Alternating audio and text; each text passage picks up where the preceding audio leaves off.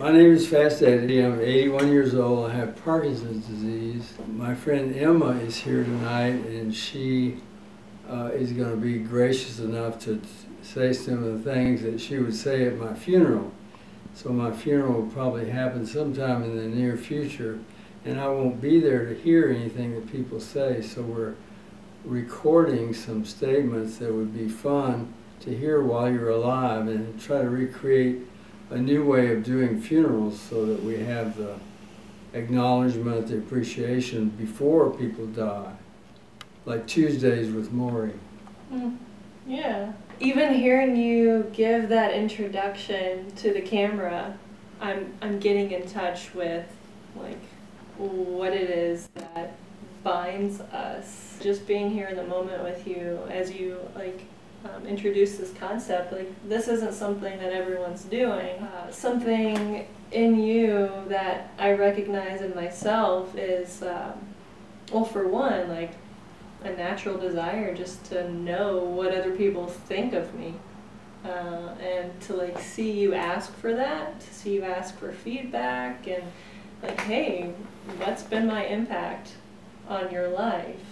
I think that's something that I want for my life too, and just the way that you guys, both you and Mary, use creativity in your lives with all the different projects that you have going on, and your willingness to share that with other people.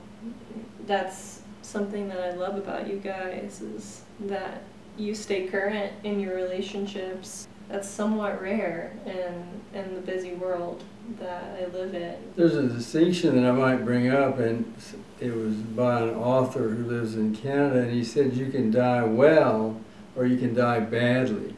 And I think that all of us know people who are in intensive care for a long time, and they are in a coma, and they have all sorts of horrible things happen. So one of the things I would like to do is die well. You're like taking the step to think about what you want rather than just behaving automatically. Yeah. Like, oh, I guess I'm getting old, so I guess I'll go into intensive care now, because that's what I do, right? Yeah.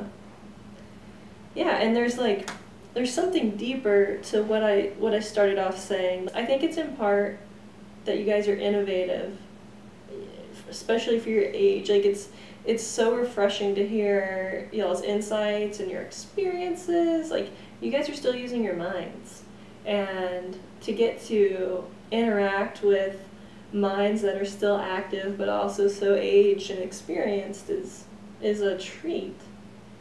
But it might be called valuable. Yeah. I feel that way. But there's something else to, like, there's a spirit, there's like an energy or a spirit that I feel like I'm fed in some way in connection to you guys. And even just simply the way your living room is set up, like we get to walk in and choose chairs and sit in front of each other and just have natural conversation, and I really appreciate that. I get to look at Mary's new artwork and, you know, eat some chocolate and hear some crazy movie you guys have seen.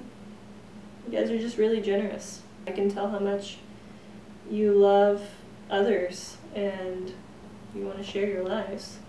I appreciate that this is some degree about me, but I think that with the 60 people who talked to me, every one of them got value for their lives, because they have parents and grandparents and aunts and uncles that are dying, and they're better prepared now because of this conversation. Thank you. But a hug. Yeah. That'll be the day when you say goodbye.